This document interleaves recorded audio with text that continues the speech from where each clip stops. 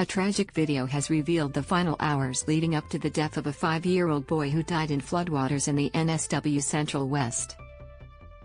Sydney mum Pam Hadkite, 28, posted a video of her family's holiday trip together to Dubbo Zoo to social media just hours before the tragic incident unfolded.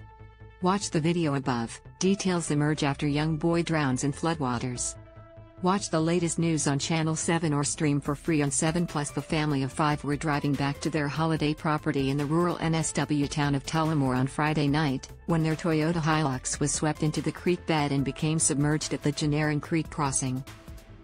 The family became trapped inside the vehicle. However, parents Joseph Alger and Pam along with their other 2 children aged 1 and 3 managed to get out of the car and cling to trees.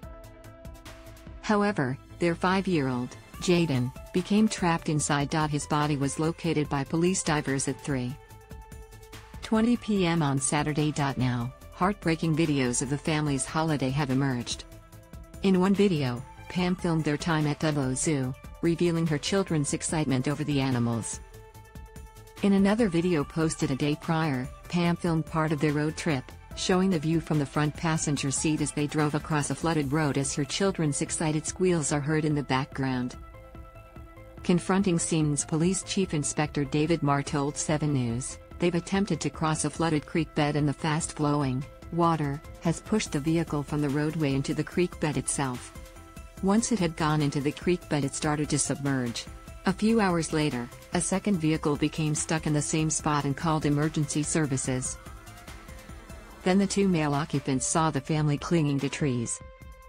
Whilst they were waiting for emergency services to attend, they heard the 2 adults from the first vehicle screaming for help, Marr said.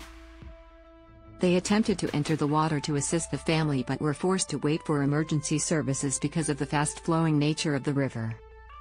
A boat was used to rescue them and an overnight search commenced for the child. They were very distraught.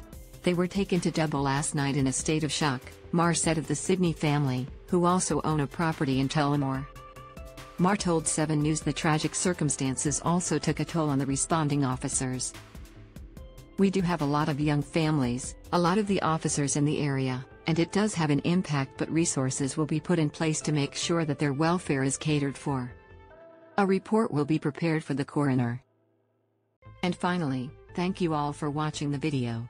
Please like and comment your opinion so we can discuss together. Don't forget to subscribe, press the bell to follow and update many other interesting news.